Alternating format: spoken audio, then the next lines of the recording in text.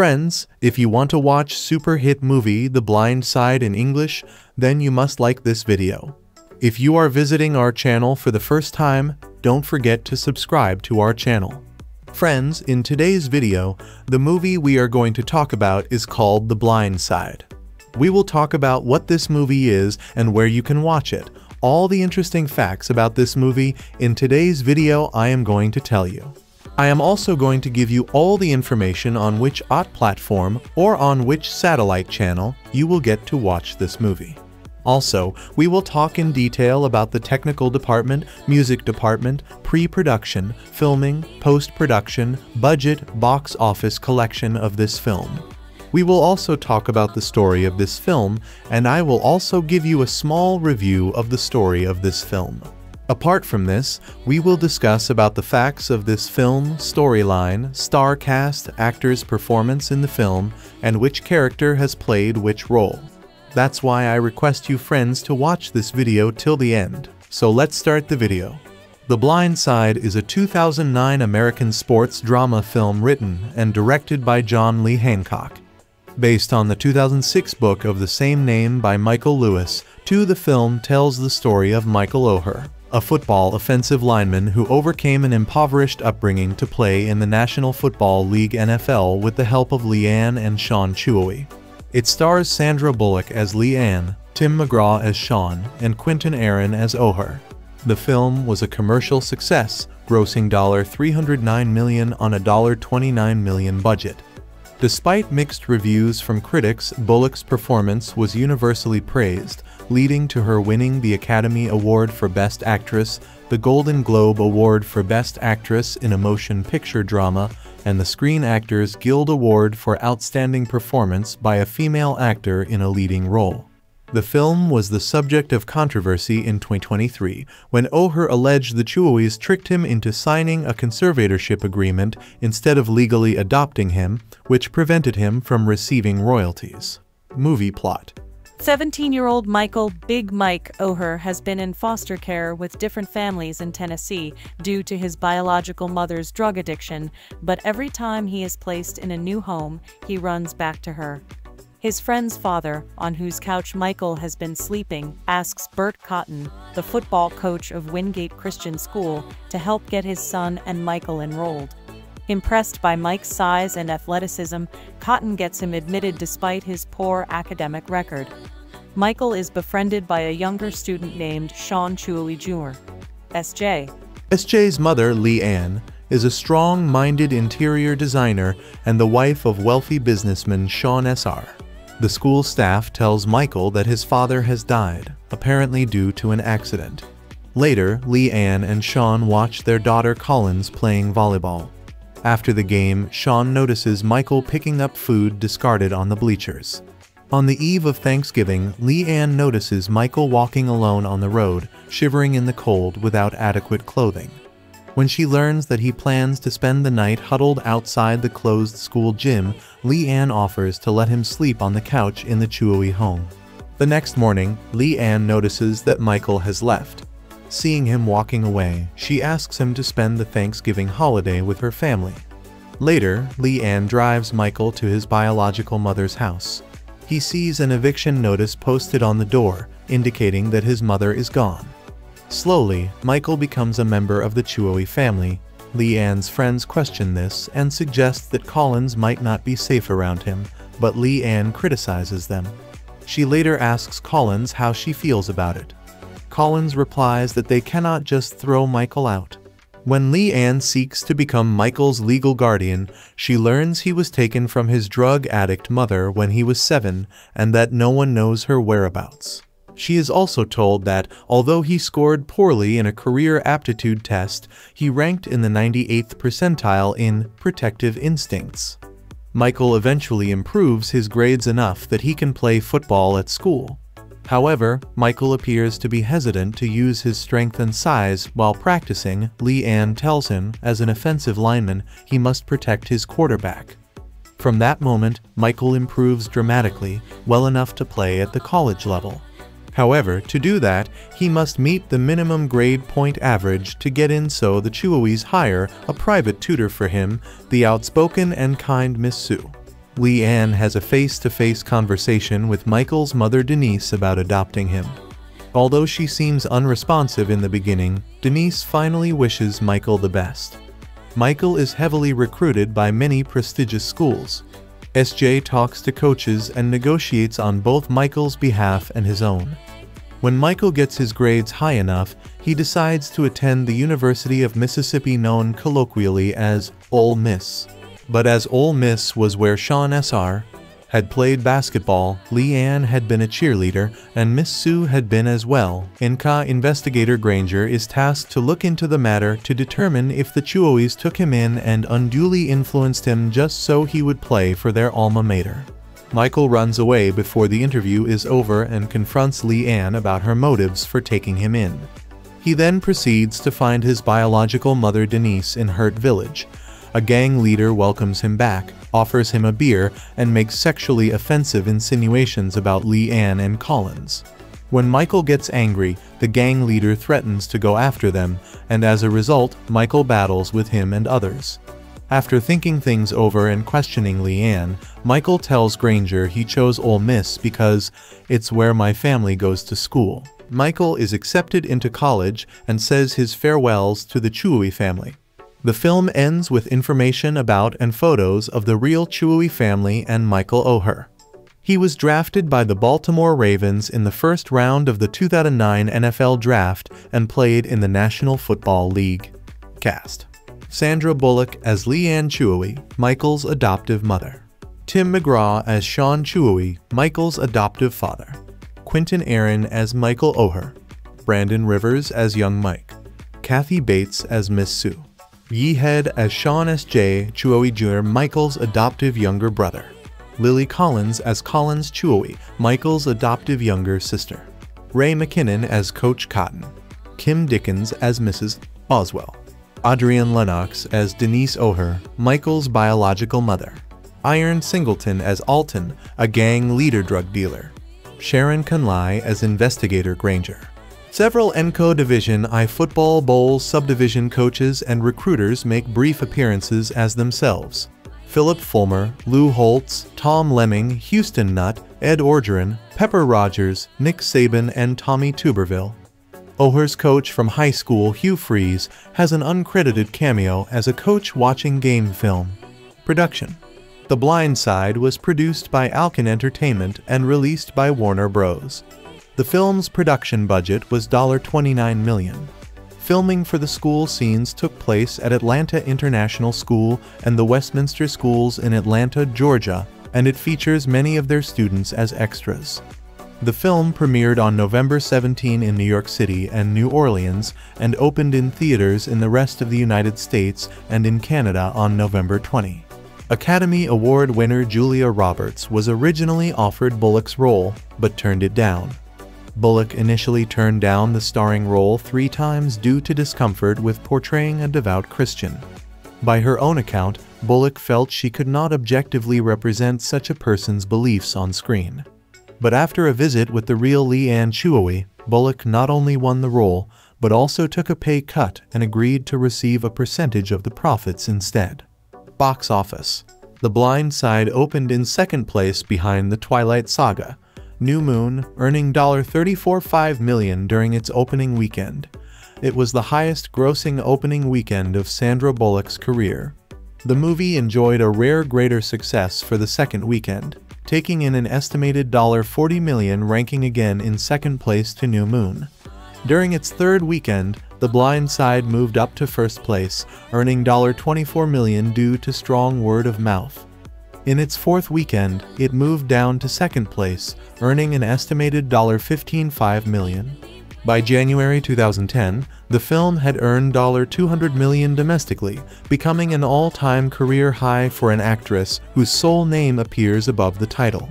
By June 2010, the film ended its domestic theatrical run, earning a total of nearly $256 million. In the United Kingdom and Ireland, the film was released on March 26, 2010. It was the third biggest release of that weekend behind Nanny McPhee and The Big Bang and Tim Burton's Alice in Wonderland. The Blind Side has also become the highest-grossing football film and sports drama of all time domestically, unadjusted for ticket inflation. Critical response. Sandra Bullock's performance on The Blind Side received wide praise. Review aggregation website Rotten Tomatoes gives the film a rating of 66% based on 206 reviews, with an average rating of 6/110. The site's critical consensus reads, "It might strike some viewers as a little too pat, but The Blind Side has the benefit of strong source material and a strong performance from Sandra Bullock." Metacritic, which assigned a score of 53 out of 100 based on reviews from 29 critics, indicating mixed or average reviews. Audiences polled by CinemaScore gave the film a rare A+ grade. A.O. Scott of the New York Times commented on the performances.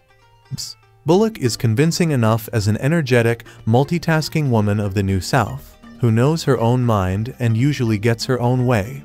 And Tim McGraw, as Lee Ann's affable husband, Sean, inhabits his character comfortably and knows how to get out of Bullock's way when necessary. He found the movie to be made up almost entirely of turning points and yet curiously devoid of drama or suspense, and called it a live-action, reality-based version of a Disney cartoon.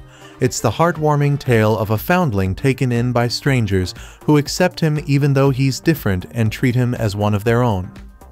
According to Michael Rich Chaffin of The Hollywood Reporter, Bullock's character is an irrepressible hoot in writer-director John Lee Hancock's otherwise thoroughly conventional take on Michael Lewis' fact-based book. In spite of her feisty and energetic performance, he felt that there was a lack of development concerning Michael's character. Not until the end of the film do we ever get a chance to really see what's going on in Oher's head, how he feels about being the chosen one plucked from the poverty-stricken projects of Memphis and thrown into this protected, non-liberal-leaning environment of privilege. Peter Bradshaw of The Guardian described Bullock's appearance as strangely humorless and felt that there is something weirdly absent about this performance.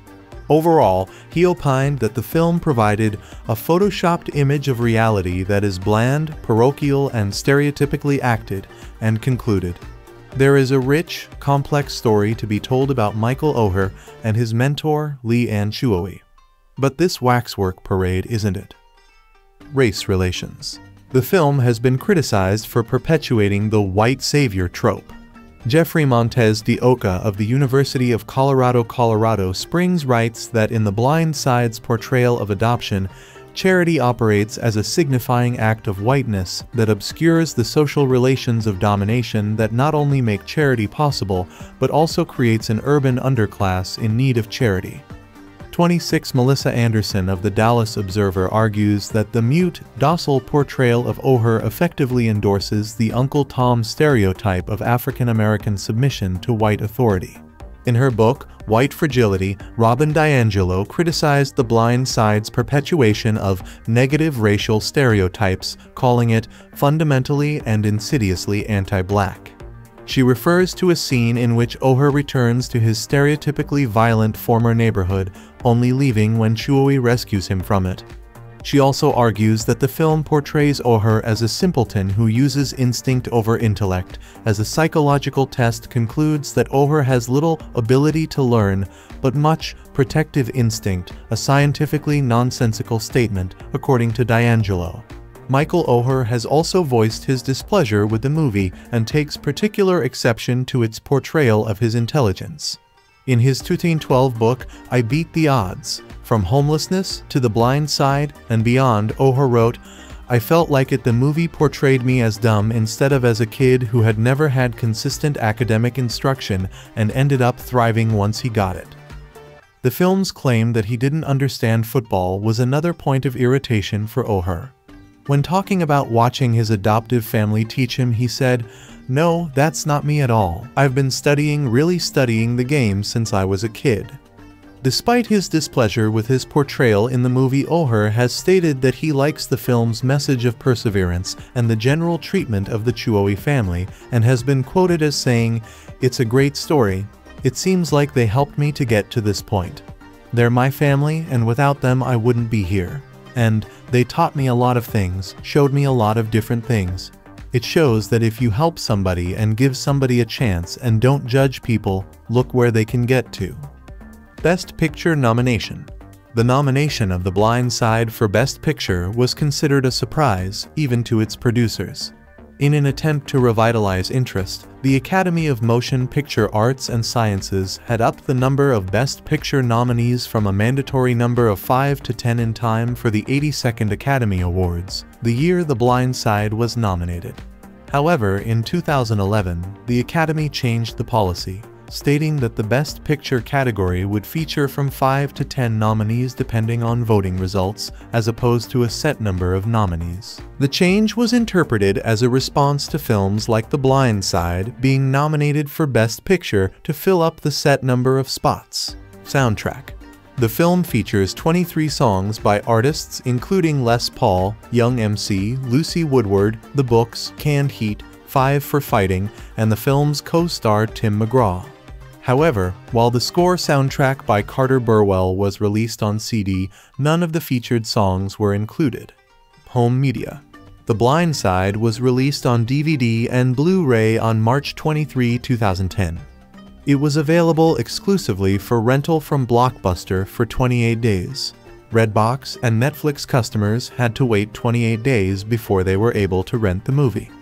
This stems from the settlement of a lawsuit brought by Redbox against Warner Home Video, who, in an attempt to boost DVD sales, refused to sell wholesale titles to Redbox. On August 19, 2009, Redbox sued Warner Home Video to continue purchasing DVD titles at wholesale prices. On February 16, 2010, Redbox settled the lawsuit and agreed to a 28-day window past the street date. As of July 9, 2013, units sold for the DVD stand at more than 84 million copies, and it has grossed a further $107,962,159, adding to its total gross. The Blu-ray was reissued as part of the Best of Warner Bros. 50 film collection in 2013. There was also a release of this limited edition set issued on DVD. Legal claim against Chuoy family. In August 2023, Oher filed a lawsuit alleging that Lee Ann and Sean Chuoy never actually adopted him, but instead created a conservatorship which gave them legal authority to make business deals in his name. He alleged that the Chuoys used their power as conservators to strike a deal that paid them and their two children millions of dollars in royalties from the Blind Side movie, while Oher received nothing. S.J. Chuoy, the biological son of the Chuoy family, claims to have received $70,000 over the course of the last 4 or 5 years. Oher's legal action asked the court to end the Chuoys' conservatorship and issue an injunction barring them from using his name and likeness or referring to themselves as his adopted family. It also asked for a full accounting of the money the Chuoys earned using Oher's name, to be paid his share of profits, and other compensatory and punitive damages. The lawyer representing the Chuoys released a statement regarding Oher's remarks, describing them as hurtful and absurd, and alleging that Oher had threatened to plant a negative story about them in the press unless they paid him $15 million. The biggest for me was being portrayed as not being able to read or write. When you go into a locker room and your teammates don't think you can learn a playbook, that weighs heavy. On September 29, the judge terminated the conservatorship, which the Chuoys had said they were happy to end. The Blind Side movie review. After swinging for the fences and scoring a sleeper success with The Rookie 2002, writer-director John Lee Hancock takes the field with The Blind Side, another uplifting and entertaining feel-good, fact-based sports drama. The combo of top-billed Sandra Bullock's marquee allure and a true-life story with well-nigh irresistible emotional appeal probably would be enough to fill megaplex stadiums at any time of the year. But this NOV 20 Warner's release is particularly well-positioned to be a 4-quadrant hit as the consensus choice of family odds during the upcoming Thanksgiving and Christmas holidays. Based on material in Moneyball author Michael Lewis' The Blind Side, Evolution of a Game. the attractively packaged pic occasionally runs the risk of straining credibility, or worse, inviting skepticism while dramatizing the particulars of what was, evidently, a best-case scenario for all parties involved. Indeed, there's not even the threat of an insurmountable obstacle until the final half-hour. But then again, it's difficult to imagine anything that could long impede or contain the force of nature that is Leigh-Anne Chuohy, the feisty Memphis belle played by Bullock with equal measures of acerbic sass, steel-willed brass, and unabashed sentiment. Bullock is thoroughly convincing in the role right down to her credible accent and the blonding of her normally brown tresses, and she's not afraid to occasionally keep odds guessing as to whether Leigh-Anne's actions are driven by a heart of gold or a whim of iron. Both motives appear to be at work when Leigh-Anne impulsively invites into her family's palatial home one of her daughter's classmates, Michael O'Her Quinton Aaron, an immense African-American teenager from the poor side of town. Virtually homeless and barely educated after years of neglect, Michael can scarcely speak, much less read. But he shows promise as a football player, and that's more than enough for a desperate coach Ray McKinnon to finagle a way for Michael attend his Tony Memphis private school. After that, it's up to Leigh-Anne and her family-lovingly tolerant husband Sean Tim McGraw, lovely teen daughter Collins Lily Collins, and wiseacre young son S.J. Head to make sure Michael takes advantage of his good fortune and actually learns a few things from his teachers. If The Blind Side weren't based on a true story, the real O'Her ultimately was adopted by the Chuohys, thrived in his new environment, and currently plays for the Baltimore Ravens, it likely would be dissed by dismissive critics as a simplistic white liberal fantasy. It'll be interesting to see how many reviewers won't be able to resist comparing the film with a certain other recent drama about an overweight, illiterate African-American teen who transcends humble origins. In fact, the veracity of the storyline won't be enough to prevent some of the professionally outraged from accusing Blind Side of implying that underprivileged black folks must rely on rich, well-intentioned white folks. Leigh-Anne is a successful interior decorator, and her husband owns a gazillion fast food restaurants to escape the slums and be all they can be. But what happened happened. And even though Hancock applies more than a smidge of sugar coating to his dramatization, The Blind Side remains involving, affecting, and, for the most part, emotionally honest. Better still, the pic has an insightful and even-handed view of racial and political realities in the contemporary South. Leigh-Anne is disappointed but not entirely surprised by the not-so-veiled racism of her well-to-do friends, which the pic dutifully acknowledges.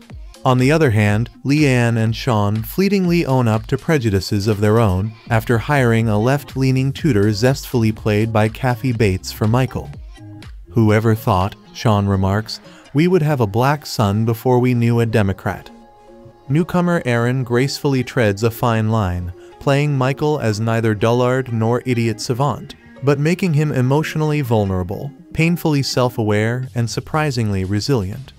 Better still, Aaron more than holds his own opposite Bullock, enabling the pic to come off as something far more rewarding and complex than a mere star vehicle. Country music superstar McGraw again evidences quietly impressive thesping ability, while Collins and Head ably complete the family unit. Adrienne Lennox makes every moment count in her brief but layered cameo as Michael's crack-addicted mom, and actor-filmmaker Ray McKinnon demonstrates fine comic chops as a character who couldn't be more unlike the white trash interloper he so memorably essays in That Evening Sun. Tech values are first-rate, with Atlanta locations adequately subbing for Memphis locales. Leigh-Anne Chuohy Sandra Bullock is a red state, family values, guns, and religion Aaron Brockovich.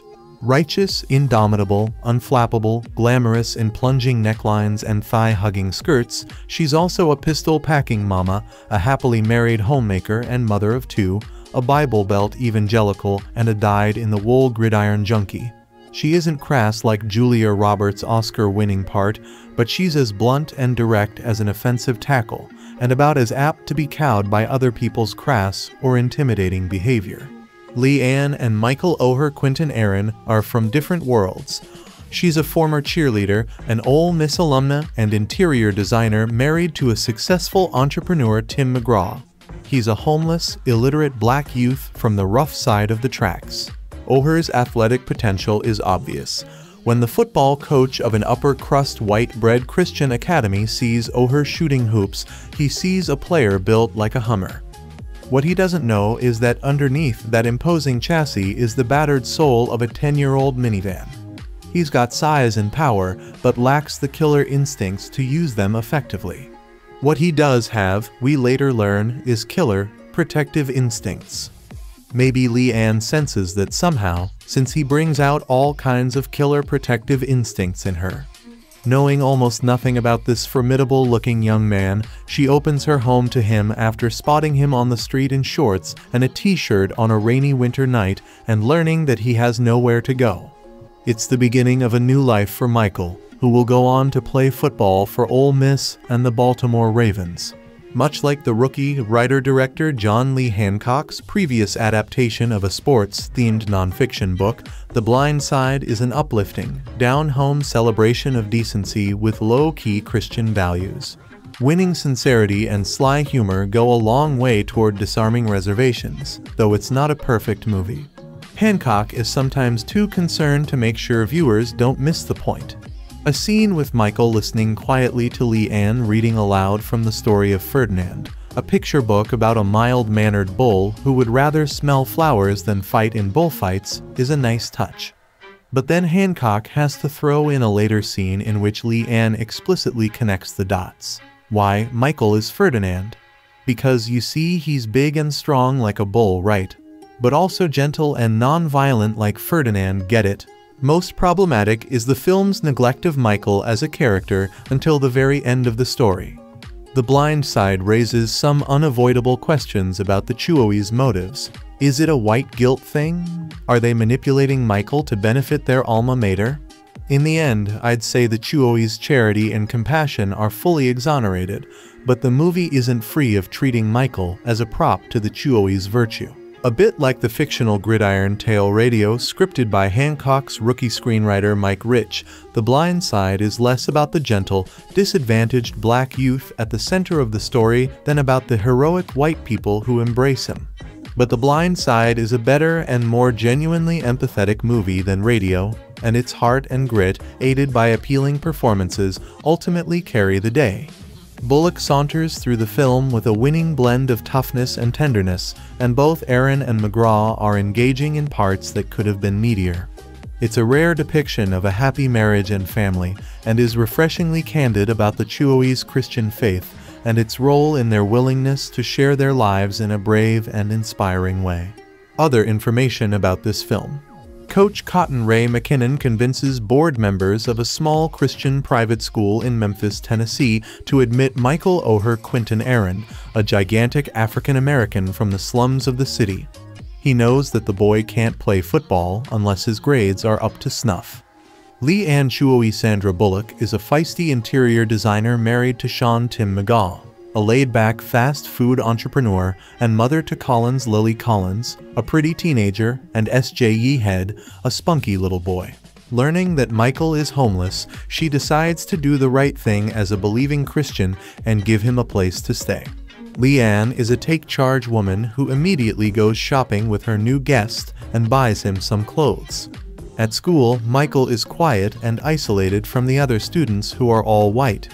Although shy and tight-lipped, one of his teachers discovers that he is quite bright but unsure of himself. Michael just needs time. Living with the Chewie family opens him up to new possibilities. When this gentle giant finally shows up on the football field, the coach is shocked to see that he has no killer instinct. Little SJ takes charge of his training regimen and single-handedly tutors him in the essentials of the game. But it takes the wise counsel of Leanne to connect with Michael's nurturing instincts. She says to him, "This team is your family and you have to protect them. Tony is your quarterback. You protect his blind side. When you look at him, think of me." Michael takes this message to heart and becomes a formidable left tackle. His aggressiveness and talent serves as a spur to the team who suddenly become winners. But to continue in the sport, Michael has to raise his grades, and so the Chewies hire him a tutor, Miss Sue Kathy Bates. She shocks these proud NRA Republicans by telling them she is a Democrat. In addition to his grades, Michael faces one last hurdle to entry into big-time college football. Writer and director John Lee Hancock, the rookie has adapted this true sports story from a book by Michael Lewis. Michael Oher now plays for the Baltimore Ravens, and as we see in this inspirational story of his life, the source of his transformation is the love, appreciation, support, and counsel of his adoptive mother Lee Ann Chewy. Sandra Bullock carries this film with her nuanced, emotionally powerful, and compelling performance. Her experience illustrates a key spiritual lesson. Giving to others reverberates back to the giver, deepening and enriching her life. The film also challenges us to redefine the meaning of family values. The Blind Side is an unabashedly feel-good movie, and it deserves a large and attentive audience. Hancock again signals to us that engaging sports stories can deliver spiritual messages that speak to all of us. The Blind Side is the true story about Baltimore Ravens right tackle Mike Oher, a young man who was taken in by a wealthy Christian family in Tennessee and given the chance to really do something with his life. Surprisingly, Sandra Bullock steps into the shoes as the Christian mother of the family who directly supports Michael's education. It's a much different role for Bullock, especially given the spiritual background of her character and the family. But Lee Ann Tauhe is a tough character, and Bullock plays it strongly and with believable confidence. Quinton Aaron steps in as Michael, not having much dialogue through his portrayal of the sheepish character. At times, Aaron's performance feels a bit forced, especially as he tries to appear self-conscious or disconnected. But for the most part, he is convincing in the role. The acting aside from Bullock tends to range from below average to good. Country singer Tim McGraw is likable as her husband Sean, but his performance is a little inconsistent as well. For the most part, however, McGraw is charming in the role and good support for Bullock's lead. The weakest spot may be the family's youngest son S.J., played by Yi Head, who was previously seen in Hancock, who at times looks more like he's reading from a cue card than acting in the moment. He's a cute kid who gets his job done, but he takes the quality of some of his scenes down a notch. The film is an emotional and heartwarming tale of hope and encouragement. The story portrays Christians pretty realistically and isn't preachy when it comes to the topic faith at all. Racial issues do awkwardly come into play, but given the film's setting in the South, it's more or less to be expected. The film can be a bit melodramatic at times too, but it's easy to get pulled into Michael's story and feel for his character's unfortunate circumstances. Content in The Blind Side is on the lighter PG-13 side.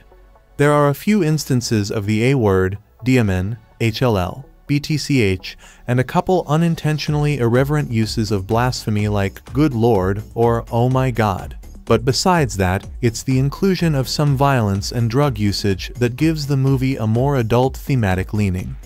In some cases, there have been some rougher PG movies when it comes to language or content. A movie like The Blind Side is an eye-opening contrast of those of us who take the littlest things for granted, like even owning our own bed, to those who might not even have a place to call home. It's an encouragement to know that this is based on a true story and a good example of living out the teachings of Christ. The Tauhe family reached out to the least of these, and it's something we as believers need to put into practice more often. They're not a perfect family by any means, and the film doesn't try to sugarcoat that, but it's an encouragement to put our beliefs into practice more and reach out to those in need. Overall, The Blind Side is a good little film with a positive message, even if it feels a bit overlong at times, which can probably be due in part to its thoughtful pacing. Some content, mainly language, some drug use, and a little bit of violence make it unsuitable for younger audiences, but it's a film Christians can take something away from.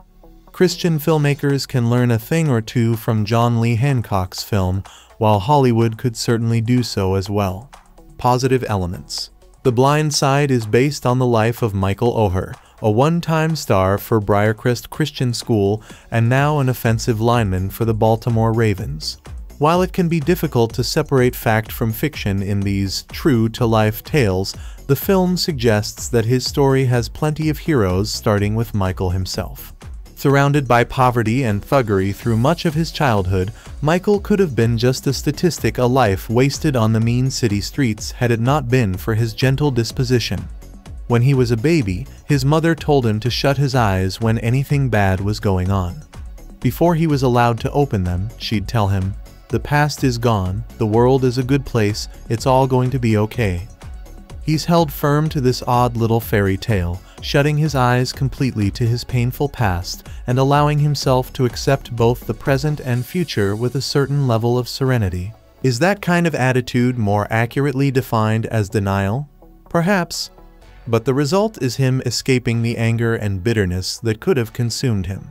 While Michael struggles in a host of areas, we learn that on an aptitude test he scored in the 98th percentile in protectiveness. His protective nature, naturally, makes him an excellent offensive lineman. It's his job to protect the quarterback and a fantastic addition to the Chuoy family. He's got their back through thick and thin, and when Michael and his new brother, SJ, get in an auto accident, Michael somehow manages to block the passenger side airbag with his forearm, saving the undersized SJ from breaking his face. Leanne is the grit to Michael's gentleness. She manages the Chuoy family with the skill and gusto of a high-heeled Patton, and when Michael walks into the family's life, she undertakes his betterment as her own personal mission. At first, perhaps, she gives Michael a place to stay because she feels she should. But slowly Michael turns from charity case to family member. When a friend of Leanne's tells her how wonderful it is that she's changing this boy's life, Leanne smiles and says, "No, he's changing mine." The rest of the Chuoy clan is no less supportive. SJ becomes buds with Michael almost immediately, and the pint-sized mogul in the making becomes Michael's de facto agent when college coaches start calling. Collins, the Chuoy's beautiful teen daughter, takes more time to warm to Michael, but eventually forsakes her stuck-up friends to study with him. Sean remains a jovial, paternal presence throughout. And Miss Sue, the tutor hired to help get Michael's grades up to snuff, is both supportive and relentless, necessary qualities under the circumstances. By virtue of the fact that Michael is elevated, not demeaned by the story, expressions of racism included on screen are designed to illustrate how ignorant prejudice is. Leanne is troubled, for instance, when her friend asks whether her charity toward Michael is some sort of white guilt thing, and whether she's concerned about having a big black man staying in the house with her teenage daughter. We're meant to roll our eyes when a relative calls the Chuoys and asks, "Do you know there's a colored boy in your Christmas card?" Leanne tells a college coach to not take Michael to the Texas Chainsaw Massacre. Spiritual elements. "You're a fine Christian lady," Michael's biological mother tells Leanne when she hears about all the Chuoys have been doing for her boy. "Well, I try," Leanne says, and she means it. The real Chuoys are evangelical Christians, and while their cinematic doppelgangers don't preach or pray much, the family's faith still finds some expression on screen. They do clasp hands and say a prayer before Thanksgiving dinner. And Leanne mentions that she's in a Bible study. We never see her without a silver cross hanging around her neck. These cinematic Chuoys aren't, by any means, a perfect family. But they are refreshingly three-dimensional, and we see into their souls just enough to know that faith in Jesus is a prime factor in their best, most generous tendencies. Coach Cotton, the head of Wingate's football program, wants Michael at the school because of his potential on the gridiron. But when he goes to the school's board, he pushes for the boy's admission under a glaze of Christian charity. He points to the word Christian in the school's name and says, "We either take that seriously or we paint over it." Miss Sue confesses that though she's a spiritual woman, she has doubts. Sexual content. In their pajamas and in bed, Sean and Leanne cuddle and kiss before implied sex, as Leanne formulates plans on creating a non-profit. "You knew I was a multitasker when you married me, right?" she says. Michael is one of 13 children, and his biological mother isn't initially sure who fathered him. So it's not especially surprising to hear some folks from Michael's old neighborhood snidely suggest that he's messing around with Leanne, Collins, or perhaps both. The suggestion of such impropriety sends Michael into a rage. Leanne tells SJ to not go into the girls' locker room again. And she's disappointed that a couple of college recruiters took Michael to TTTY bars. We don't see him go. When the family drops Michael off at college, she warns him that if he gets a girl pregnant, she'll come back to cut his penis off. Men ogle cheerleaders, other co-eds, and Leanne. The crude term tap is thrown around a couple of times. Violent content. Defending Leanne's and Colin's honor, Michael smashes a couple of thugs into walls and furniture. When someone pulls a gun on him, Michael knocks the dude silly. The gun fires harmlessly into the air. Later, Leanne asks one of the thugs whether he's seen Michael. When the guy insinuates that he might hurt Michael, Leanne immediately gets in his face. "You threaten my son, you threaten me," she scolds him, telling him that she's a member of the National Riflemen's Association and she's always packing. Michael and SJ get into a pretty bad auto accident, leaving both of them bloodied but not critically injured. A Wingate official tells Michael that a man who fell off a bridge a couple of weeks earlier. We're not sure in the film whether it was an accident, suicide, or murder, though in real life it was ruled homicide was actually Michael's father. And Michael occasionally flashes back to his violent childhood in cluttered and unfocused images. There's also football-related violence and action. An opposing player kicks Michael in the head, and Michael is called for excessive blocking when he pushes a would-be tackler through the end zone and over a wall.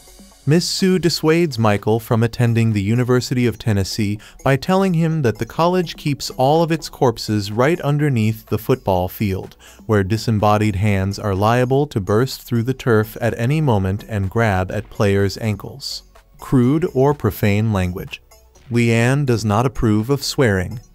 "Don't use the word," she tells her husband. But she didn't edit the screenplay for The Blind Side. On screen, we still hear a half dozen times, BCH and H 4 or 5 times each, P once and DN 2 or 3 times. God's name is misused a handful of times. TT is said a couple of times. The racial slur NGger is vocalized once by one of the thugs. Drug and alcohol content. Michael's biological mother, we learn, has had issues with drugs since Michael was a baby, and she'd often tell him to close his eyes when she wanted to use. The film suggests that she still isn't clean. When Leanne asks her if she wants to see her boy, Michael's mom tells her, "Not like this." Characters, including Leanne, drink wine. Michael's given a beer by a neighborhood pal. He takes a swig but doesn't seem to like it much. During a phone message, a relative tells the Chewies that he's had a bit too much to drink. Other negative elements. Leanne surreptitiously looks up Michael's grades on the principal's computer. She makes a reference to someone getting their panties in a wad. And some football fans hurl insults at Michael. The Chewies respond by whispering about the rednecks. Conclusion. Sports movies aren't usually just about sports. In many ways, they've become the morality plays of our time, preaching the importance of everything from individual effort to finding family and team. You don't need to know about zone defenses to appreciate Hoosiers or be an expert pitcher to enjoy The Rookie. The Blind Side, though, is a sports movie that's not really even about sports. It's a football movie based on the story of a real-life and really good football player that often avoids football altogether. Only one game is singled out for special attention: Michael's first for Wingate. Sure, they win Tennessee's private school state championship. Sure, Michael's shown, in classic Rocky style, working feverishly to get into shape and learn the game. But these are ancillary things. This film doesn't feature a single Hail Mary, a solitary goal line stand, or any sort of nail-biting finale. It sidelines all of those things to instead focus on the massive impact people can have in other people's lives. It's not a pristine portrayal, either artistically or ethically. But I was moved by the story and walked out of the theater smiling. Issues of class, race, and family are all enthusiastically grappled with, and the good guys doggedly work their way to the end zone, making a couple of extra points to boot. What you need to know. The Blind Side is a compelling, feel-great drama that tells the true story of Michael Oher, a homeless young man who is welcomed into a Christian family. Leanne discovers Michael and takes him in, putting him in a private Christian high school. As Michael slowly learns to trust Leanne, he joins the football team, and it's a matter of time before he becomes a star player. Soon, college recruiters are calling. The Blind Side is an excellent movie with fine storytelling and great performances. It is a small movie with conflicts that hit home but are not earth-shaking. Even so, the subtle conflict may be the movie's biggest draw. The Blind Side contains a very strong message of Christian faith. It's very clear that Leanne helps Michael because she is a Christian. They pray around the table and speak freely about their faith. However, a tutor says that she has doubts about religion. There is some talk concerning sexual relations and male private parts. And there is one scene with a fist fight. But the message of faith is very clear, and the drama is incredibly moving.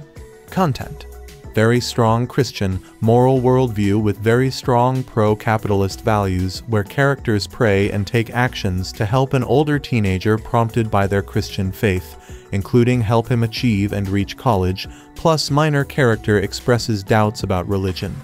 2 light obscenities, no profanities, 2 racial slurs, and discussion of male genitalia. Man threatens with gun, man shoves another man, close-up of football tackles, and car accident with some minor blood stains on shirt. Married couple in bed together kiss and light discussion of sex in 2 scenes, including scene where mean thug makes euphemistic sexual insinuations about teenagers' adoptive mother and sister. No nudity, no alcohol, no smoking, and discussion of drug use by biological mom of main character who is sent into foster care because of mom's addiction, and lying. More detail. The Blind Side is a compelling, feel-great drama that tells the true story of Michael Oher, a homeless young man who is welcomed into a Christian family. Michael went into foster care because his mom could not care for him because of her drug addiction.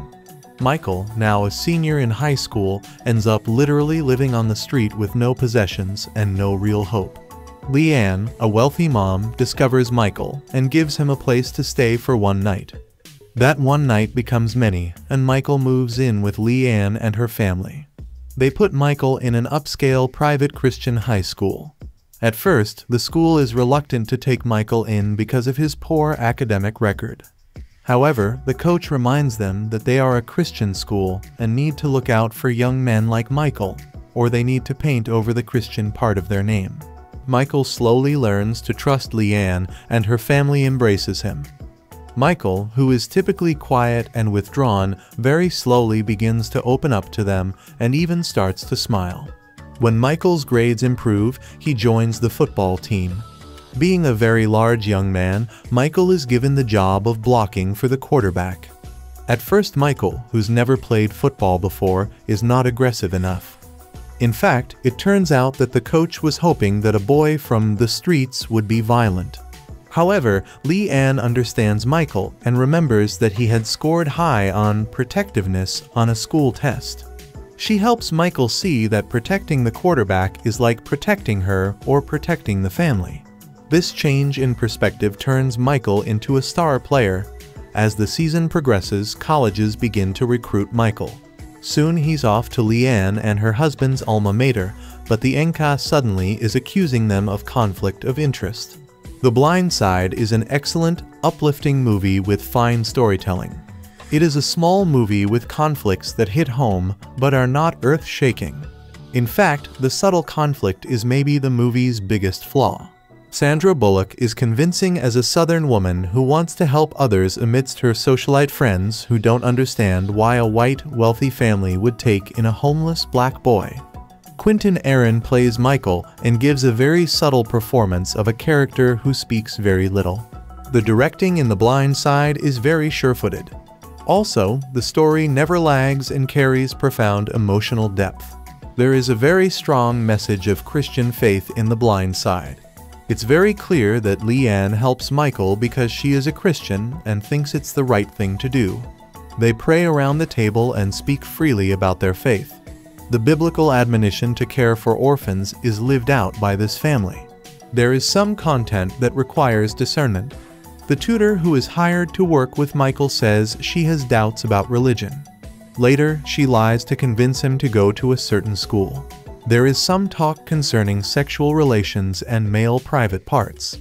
There is one scene when Michael returns to his old neighborhood and gets into a fight as well as a car crash, but no one is hurt.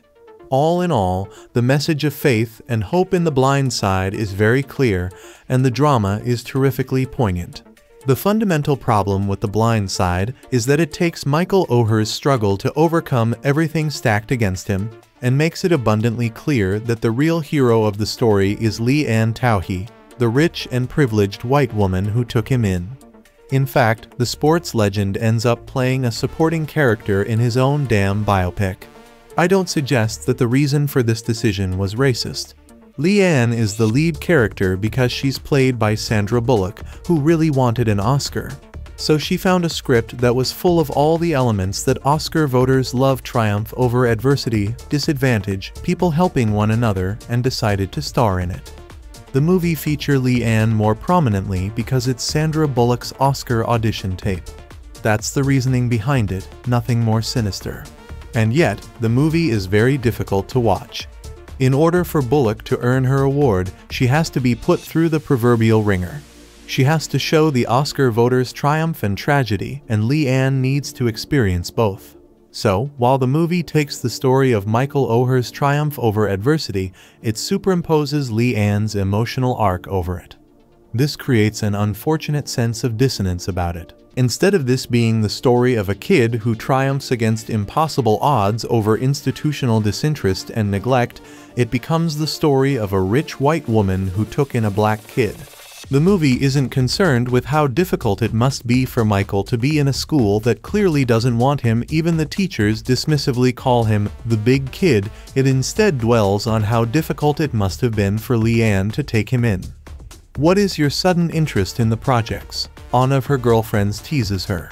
I'm sure she also faced some institutional pressures in taking care of Michael, but to equate his life experience to hers seems disingenuous at best, and ignorant at worst. Leigh visits the projects once or twice over the film and portrays the act as one of huge courage and bravery. Perhaps it was. However, the film is rather dismissive of the fact that Michael used to live there every damn day. Indeed, when Michael goes back to the projects and meets his old acquaintances, he handles himself pretty well until they threaten violence against his adoptive family. They can sell his birth mother drugs all they want, but just don't threaten his new surrogate family. Even that scene, without Leigh Anne in it, centers around her rather than Michael. It isn't about how tough it was to grow up in the projects, it's about what the people in the projects think about Leigh Anne. It doesn't help that the movie is essentially about how the black kids learn to trust his white surrogate family and white team, because they won't let him down, unlike his real family or social services, which, I couldn't help noticing, are presented mostly as black people. The movie panders so hard and is so damn patronizing toward Michael that it's hard to stomach at times. We're told he is a brave kid for wanting a quality education, basically for daring to show up at school in the first place. This seems to suggest that pretty much all disadvantaged people are quite happy to stay that way and don't want crazy things like education or a better standard of living. The movie's so damn condescending that it turns Michael simply showing up to a proper school into an act of heroism, ignoring the very really institutional prejudices and pressures which weigh against kids from his background. Indeed, once Michael shows up to school, he clearly has no real interest in engaging. It takes the hard work of the white staff to get him to learn. The movie makes it repeatedly clear that he's not dumb, but he just doesn't want to be there. It almost turns his inability to engage into a hurdle to be overcome by the white cast members, as if he simply can't be bothered. It's the same troubling portrayal of the disenfranchised and disaffected that we saw in Precious, where it was made abundantly clear that people from that background won't necessarily choose to be helped. On the other hand, the movie glamorizes the wholesomeness of upper-class living. The Tauhee family consciously put on a show for Michael, pretending to be a family that always dines together. Why are we eating him here? the younger kid asks as they eat in a huge dining room that they never use. They are attempting to sell Michael a middle American life which doesn't actually exist. It just plays up the wholesomeness of the family, creating the impression that they're trying to appear better than they actually are. Indeed, the movie seems surprisingly okay with the middle-class prejudices of the Tauhi family. When the family are taking the photo for their Christmas card, Leanne decides to include Michael in a shot who has been living there for months, remarking, "It's not like I'm going to put it on the Christmas card." Of course, she does use it on the Christmas card, but it makes me wondering what the underlying assumption was. Why wouldn't they use it on the Christmas card? He does, after all, live there even if he's not formally adopted until later. Hell, why was Michael left out in the first place? The film treats it as a mark of Leanne's tolerance and magnanimity that she eventually includes Michael, but it makes the audience wonder why he was excluded in the first place. The Blind Side is actually a decently made film. Sandra Bullock is good in it. I wish I could make a comment about Quinton, who plays Oher, but the script really doesn't give him enough to work with. He's very much a tangential and supporting character. The plot itself is straightforward and predictable. It hits the notes that it needs to, and flows smoothly enough, but it never stops feeling more than just a little bit manipulative. I probably suffer a bit since I know nothing of American football, so I don't appreciate the context of the film or the game that it's playing. That said, I'm not sure I'd get too much more out of it.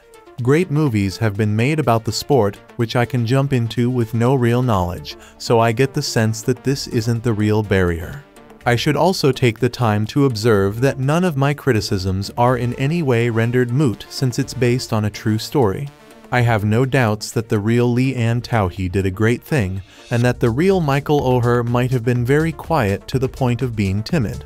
It's how the film illustrates these facts which creates the problem, not the facts themselves. It's a trite film. You know pretty much exactly what you're getting by glancing at the poster. It's your standard feel-good Oscar buzz, but applied in the most awkward and poorly thought-out manner possible. It should be the story of Michael Oher, but instead he's rendered a passenger in the story of how difficult it is to be an upper-class white woman who takes a young black man into her home. It just feels like the movie is entirely missing the point and focusing on the wrong parts of the story. The Blind Side is a 2009 American sports drama film written and directed by John Lee Hancock. Based on the 2006 book of the same name by Michael Lewis, the film tells the story of Michael Oher, a football offensive lineman who overcame an impoverished upbringing to play in the National Football League (NFL) with the help of Leanne and Sean Chewy. It stars Sandra Bullock as Leanne, Tim McGraw as Sean, and Quinton as Oher. The film was a commercial success, grossing $309 million on a $29 million budget. Despite mixed reviews from critics, Bullock's performance was universally praised, leading to her winning the Academy Award for Best Actress, the Golden Globe Award for Best Actress in a Motion Picture Drama, and the Screen Actors Guild Award for Outstanding Performance by a Female Actor in a Leading Role. The film was the subject of controversy in 2023, when Oher alleged the Chewies tricked him into signing a conservatorship agreement instead of legally adopting him, which prevented him from receiving royalties. Movie plot. 17-year-old Michael "Big Mike" Oher has been in foster care with different families in Tennessee due to his biological mother's drug addiction, but every time he is placed in a new home, he runs back to her. His friend's father, on whose couch Michael has been sleeping, asks Bert Cotton, the football coach of Wingate Christian School, to help get his son and Michael enrolled. Impressed by Mike's size and athleticism, Cotton gets him admitted despite his poor academic record. Michael is befriended by a younger student named Sean Chewy Jr. S.J. S.J.'s mother, Leanne, is a strong-minded interior designer and the wife of wealthy businessman Sean S.R. The school staff tells Michael that his father has died, apparently due to an accident. Later, Leanne and Sean watch their daughter Collins playing volleyball. After the game, Sean notices Michael picking up food discarded on the bleachers. On the eve of Thanksgiving, Leanne notices Michael walking alone on the road, shivering in the cold without adequate clothing. When she learns that he plans to spend the night huddled outside the closed school gym, Leanne offers to let him sleep on the couch in the Chewy home. The next morning, Leanne notices that Michael has left. Seeing him walking away, she asks him to spend the Thanksgiving holiday with her family. Later, Leanne drives Michael to his biological mother's house. He sees an eviction notice posted on the door, indicating that his mother is gone. Slowly, Michael becomes a member of the Chewy family. Leanne's friends question this and suggest that Collins might not be safe around him, but Leanne criticizes them. She later asks Collins how she feels about it. Collins replies that they cannot just throw Michael out. When Leanne seeks to become Michael's legal guardian, she learns he was taken from his drug addict mother when he was 7 and that no one knows her whereabouts. She is also told that, although he scored poorly in a career aptitude test, he ranked in the 98th percentile in protective instincts. Michael eventually improves his grades enough that he can play football at school. However, Michael appears to be hesitant to use his strength and size while practicing. Leanne tells him, as an offensive lineman, he must protect his quarterback. From that moment, Michael improves dramatically, well enough to play at the college level. However, to do that, he must meet the minimum grade point average to get in, so the Chewy's hire a private tutor for him, the outspoken and kind Miss Sue. Leanne has a face-to-face conversation with Michael's mother Denise about adopting him. Although she seems unresponsive in the beginning, Denise finally wishes Michael the best. Michael is heavily recruited by many prestigious schools. SJ talks to coaches and negotiates on both Michael's behalf and his own. When Michael gets his grades high enough, he decides to attend the University of Mississippi, known colloquially as Ole Miss. But as Ole Miss was where Sean Sr. had played basketball, Leanne had been a cheerleader, and Miss Sue had been as well. Investigator Granger is tasked to look into the matter to determine if the Chewy's took him in and unduly influenced him just so he would play for their alma mater. Michael runs away before the interview is over and confronts Leanne about her motives for taking him in. He then proceeds to find his biological mother Denise in Hurt Village. A gang leader welcomes him back, offers him a beer, and makes sexually offensive insinuations about Leanne and Collins.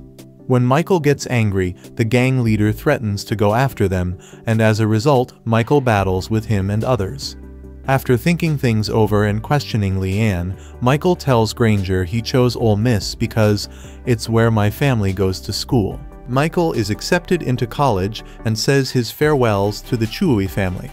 The film ends with information about and photos of the real Chewy family and Michael Oher.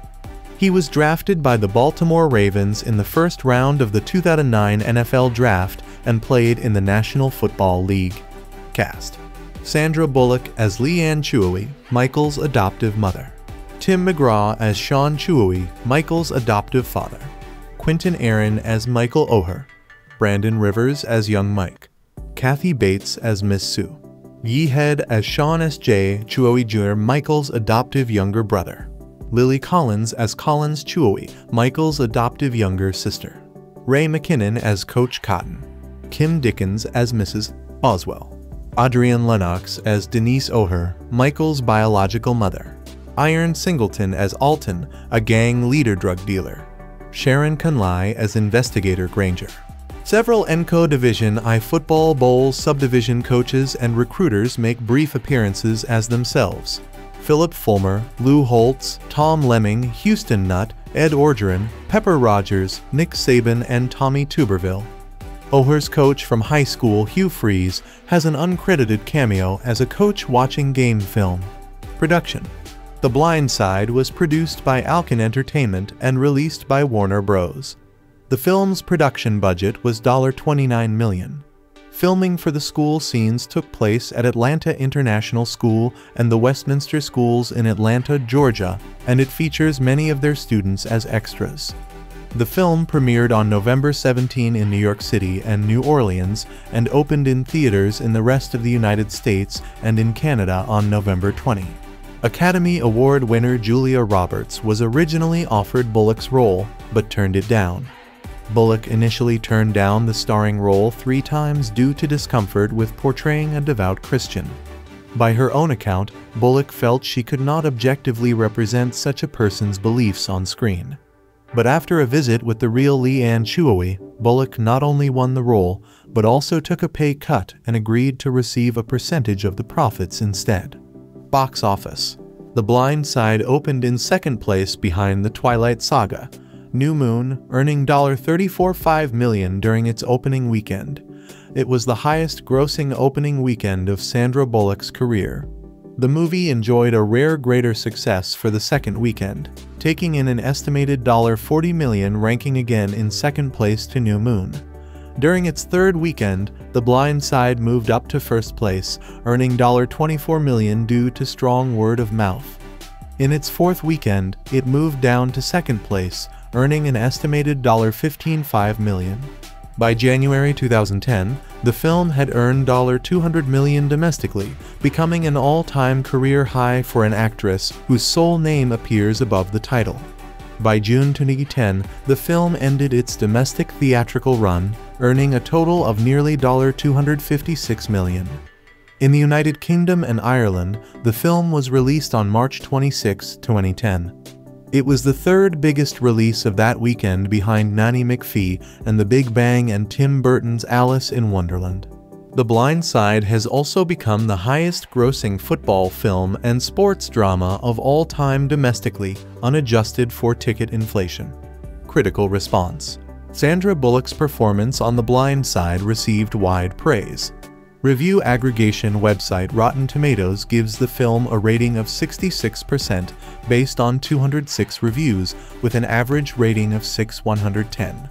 The site's critical consensus reads, "It might strike some viewers as a little too pat, but The Blind Side has the benefit of strong source material and a strong performance from Sandra Bullock." Metacritic, which assigned a score of 53 out of 100 based on reviews from 29 critics, indicating mixed or average reviews. Audiences polled by CinemaScore gave the film a rare A+ grade. A.O. Scott of the New York Times commented on the performances. Bullock is convincing enough as an energetic, multitasking woman of the New South, who knows her own mind and usually gets her own way. And Tim McGraw, as Leanne's affable husband, Sean, inhabits his character comfortably and knows how to get out of Bullock's way when necessary. He found the movie to be made up almost entirely of turning points and yet curiously devoid of drama or suspense, and called it a live-action, reality-based version of a Disney cartoon. It's the heartwarming tale of a foundling taken in by strangers who accept him even though he's different and treat him as one of their own. According to Michael Rich Chaffin of The Hollywood Reporter, Bullock's character is an irrepressible hoot in writer-director John Lee Hancock's otherwise thoroughly conventional take on Michael Lewis' fact-based book. In spite of her feisty and energetic performance, he felt that there was a lack of development concerning Michael's character.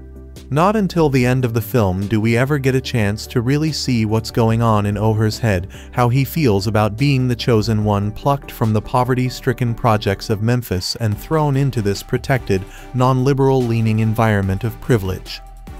Peter Bradshaw of The Guardian described Bullock's appearance as strangely humorless and felt that there is something weirdly absent about this performance. Overall, he opined that the film provided a photoshopped image of reality that is bland, parochial, and stereotypically acted, and concluded, "There is a rich, complex story to be told about Michael Oher and his mentor, Leanne Chuoy. But this waxwork parade isn't it." Race relations. The film has been criticized for perpetuating the white savior trope. Jeffrey Montez de Oca of the University of Colorado Springs writes that in The Blind Side's portrayal of adoption, charity operates as a signifying act of whiteness that obscures the social relations of domination that not only make charity possible, but also creates an urban underclass in need of charity. 26 Melissa Anderson of the Dallas Observer argues that the mute, docile portrayal of Oher effectively endorses the Uncle Tom stereotype of African American submission to white authority. In her book, White Fragility, Robin DiAngelo criticized The Blind Side's perpetuation of negative racial stereotypes, calling it fundamentally and insidiously anti-black. She refers to a scene in which Oher returns to his stereotypically violent former neighborhood, only leaving when Chuoi rescues him from it. She also argues that the film portrays Oher as a simpleton who uses instinct over intellect, as a psychological test concludes that Oher has little ability to learn, but much protective instinct, a scientifically nonsensical statement, according to DiAngelo. Michael Oher has also voiced his displeasure with the movie and takes particular exception to its portrayal of his intelligence. In his 2012 book, I Beat the Odds, From Homelessness to the Blind Side and Beyond, Oher wrote, "I felt like the movie portrayed me as dumb instead of as a kid who had never had consistent academic instruction and ended up thriving once he got it." The film's claim that he didn't understand football was another point of irritation for Oher.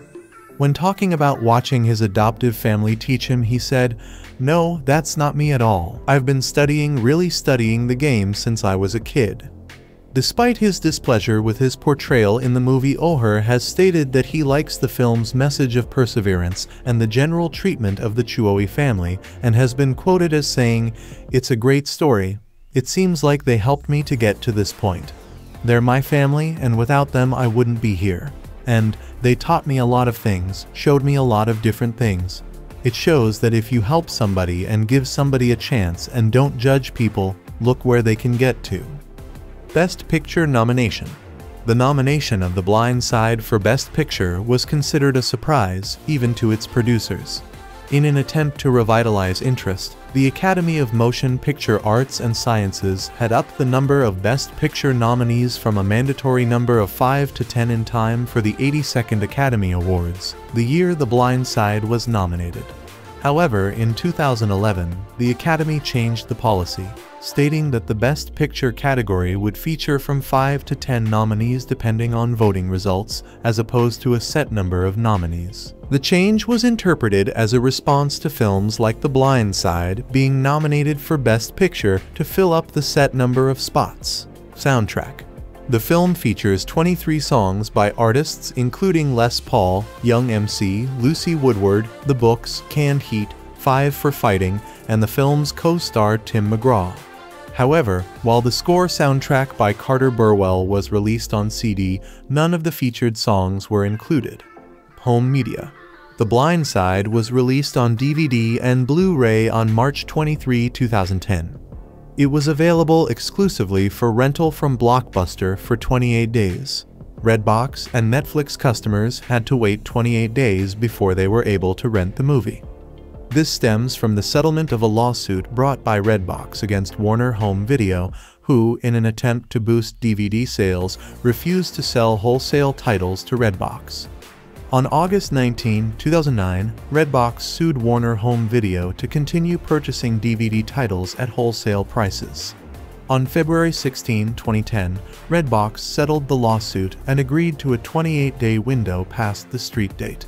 As of July 9, 2013, units sold for the DVD stand at more than 84 million copies, and it has grossed a further $107,962,159, adding to its total gross. The Blu-ray was reissued as part of the Best of Warner Bros. 50 film collection in 2013. There was also a release of this limited edition set issued on DVD. Legal claim against Chuoi family. In August 2023, Oher filed a lawsuit alleging that Lee Ann and Sean Chuoi never actually adopted him, but instead created a conservatorship which gave them legal authority to make business deals in his name. He alleged that the Chuois used their power as conservators to strike a deal that paid them and their two children millions of dollars in royalties from the Blind Side movie, while Oher received nothing. S.J. Chuoi, the biological son of the Chuoi family, claims to have received $60–70 over the course of the last 4 or 5 years. Oher's legal action asked the court to end the Chuoi's conservatorship and issue an injunction barring them from using his name and likeness or referring to themselves as his adopted family. It also asked for a full accounting of the money, the Chuois earned using Oher's name to be paid his share of profits and other compensatory and punitive damages. The lawyer representing the Chuois released a statement regarding Oher's remarks, describing them as hurtful and absurd, and alleging that Oher had threatened to plant a negative story about them in the press unless they paid him $15 million.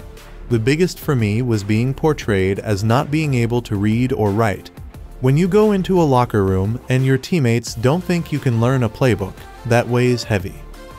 On September 29, the judge terminated the conservatorship, which the Chuois had said they were happy to end.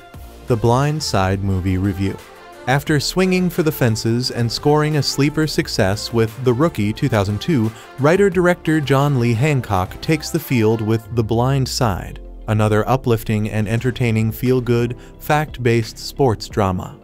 The combo of top-billed Sandra Bullock's marquee allure and a true-life story with well-nigh irresistible emotional appeal probably would be enough to fill megaplex stadiums at any time of the year. But this NOV 20 Warner's release is particularly well-positioned to be a 4-quadrant hit as the consensus choice of family odds during the upcoming Thanksgiving and Christmas holidays. Based on material in Moneyball author Michael Lewis' The Blind Side: Evolution of a Game, the attractively packaged pick occasionally runs the risk of straining credibility, or worse, inviting skepticism while dramatizing the particulars of what was, evidently, a best-case scenario for all parties involved.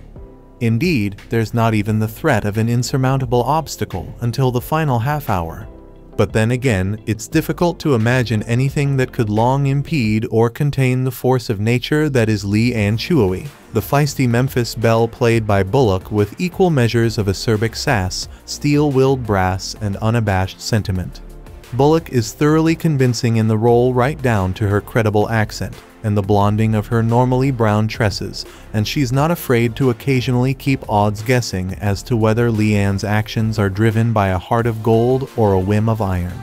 Both motives appear to be at work when Leigh Anne impulsively invites into her family's palatial home one of her daughter's classmates, Michael Oher Quinton Aaron, an immense African-American teenager from the poor side of town. Virtually homeless and barely educated after years of neglect, Michael can scarcely speak, much less read. But he shows promise as a football player, and that's more than enough for a desperate coach Ray McKinnon to finagle a way for Michael attend his Tony Memphis private school. After that, it's up to Leigh Anne and her family lovingly tolerant husband Sean Tim McGraw, lovely teen daughter Collins Lily Collins, and wiseacre young son S.J. Yehead to make sure Michael takes advantage of his good fortune and actually learns a few things from his teachers.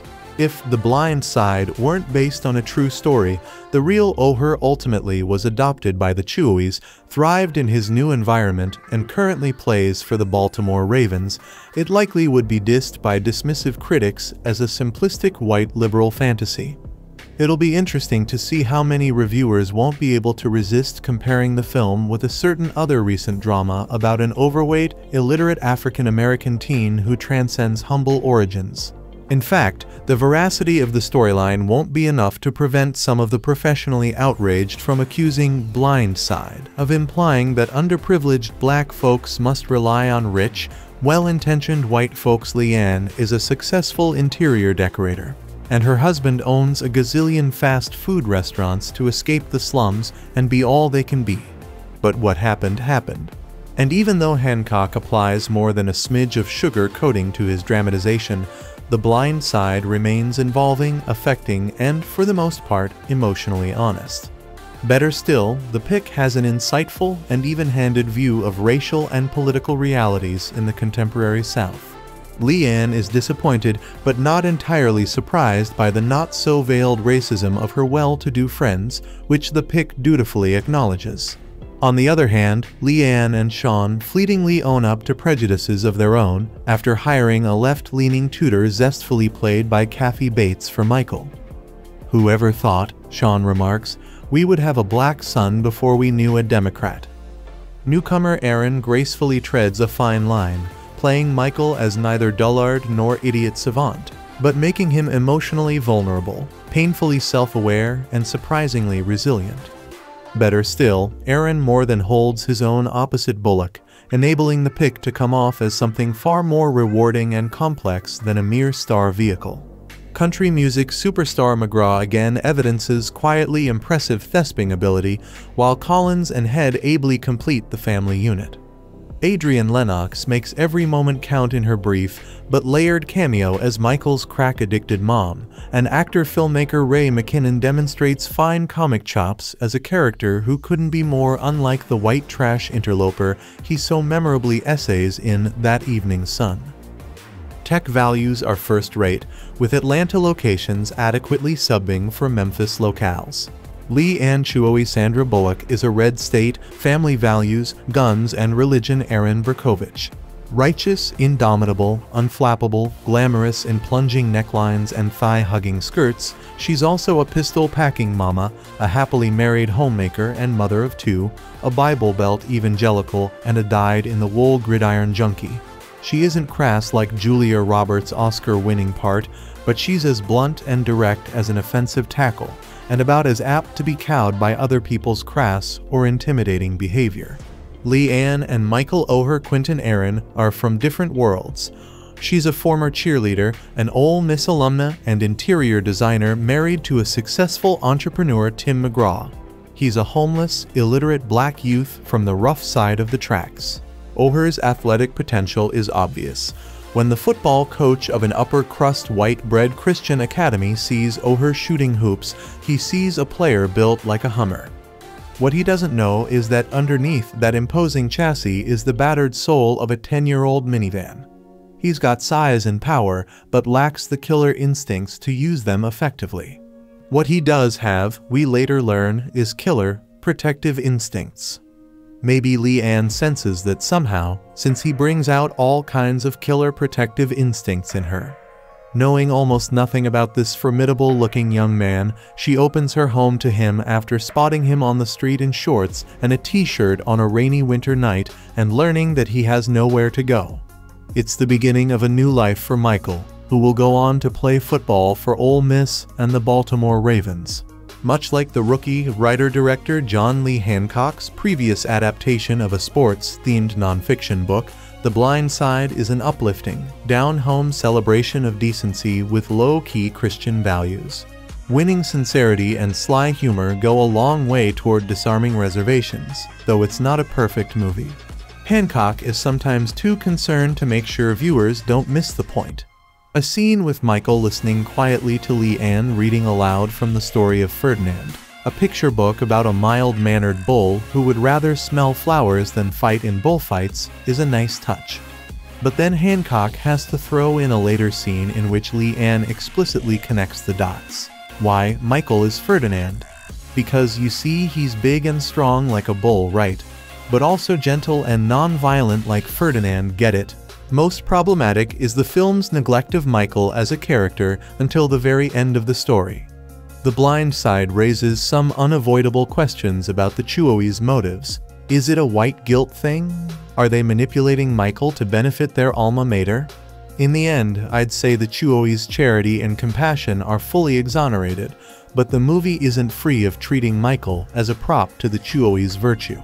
A bit like the fictional Gridiron Tale Radio scripted by Hancock's rookie screenwriter Mike Rich, The Blind Side is less about the gentle, disadvantaged black youth at the center of the story than about the heroic white people who embrace him.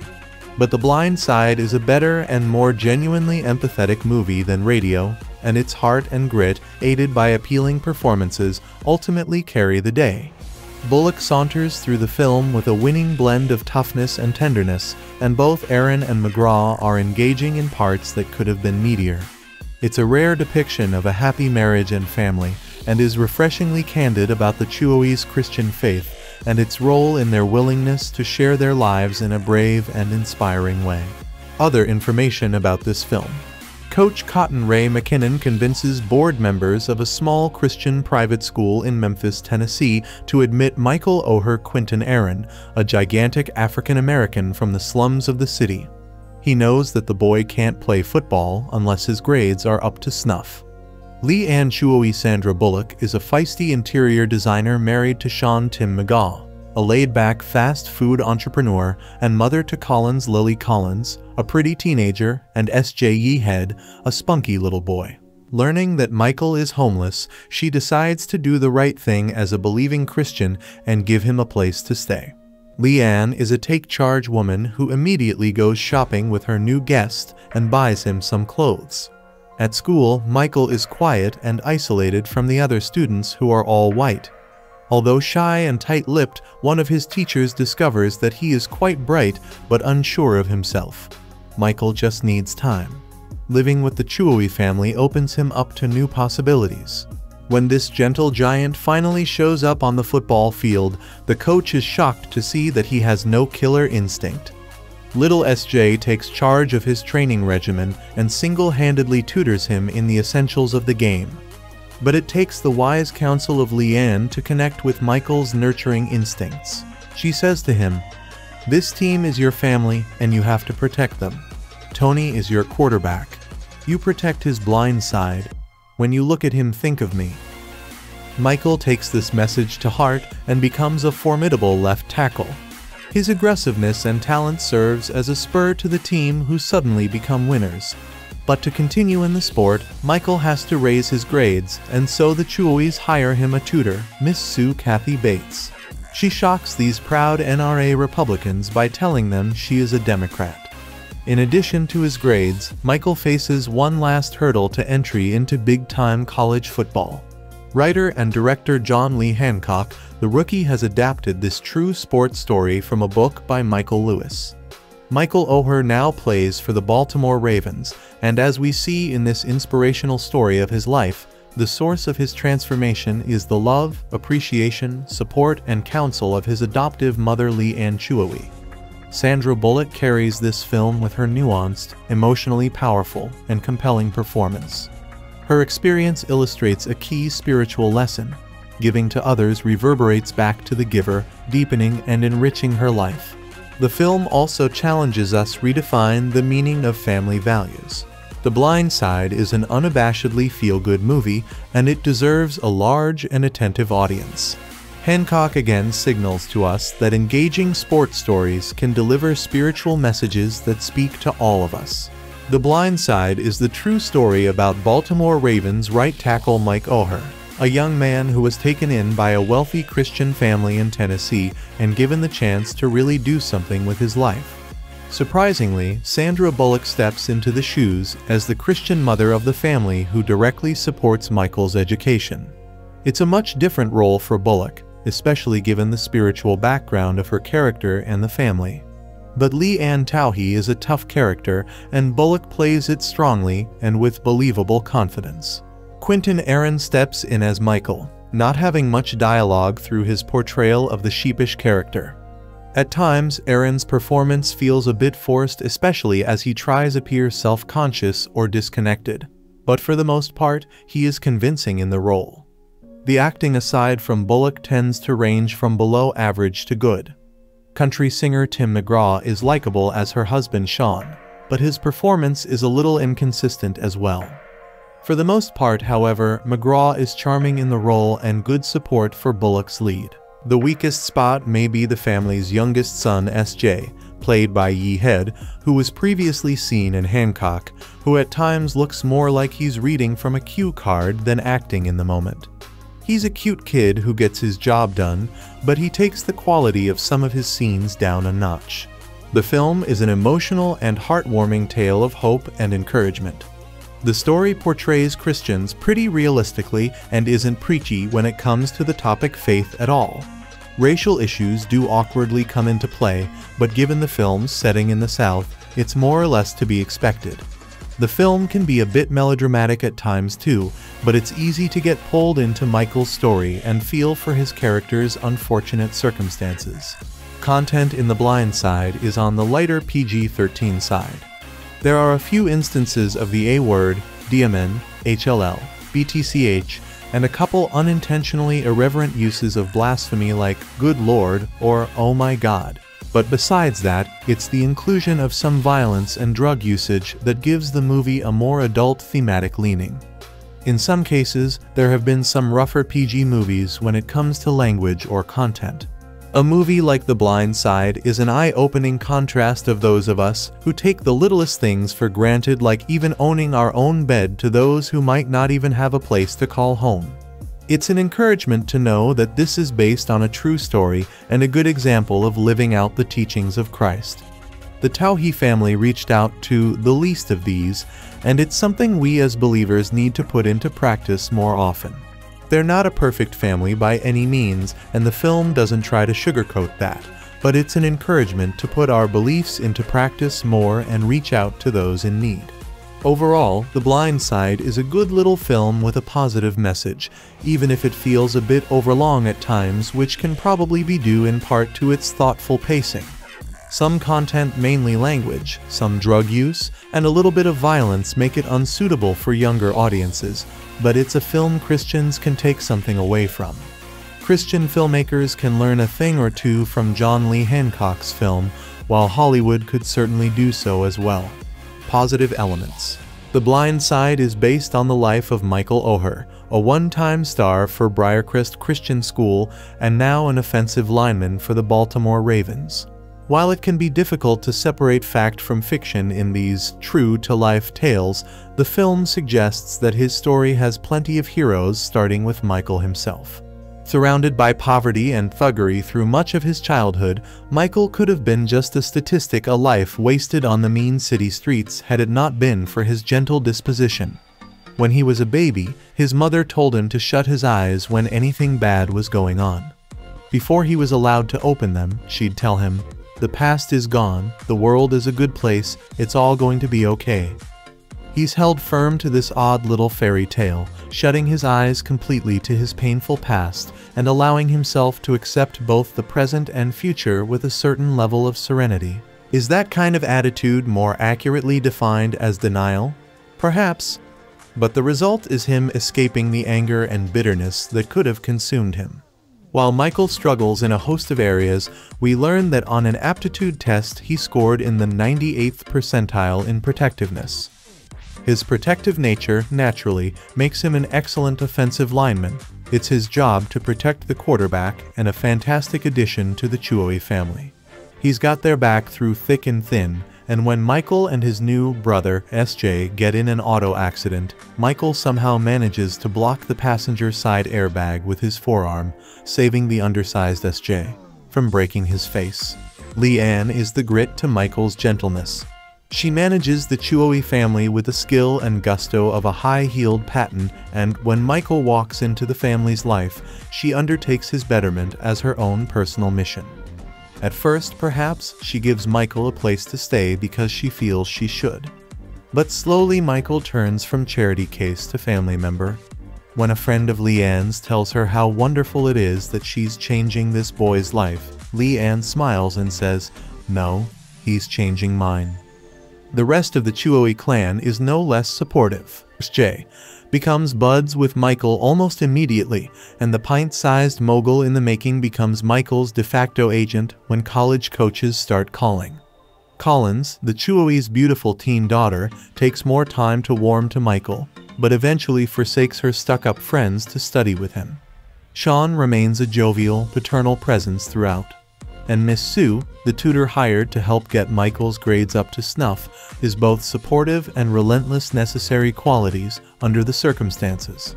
By virtue of the fact that Michael is elevated, not demeaned by the story, expressions of racism included on screen are designed to illustrate how ignorant prejudice is.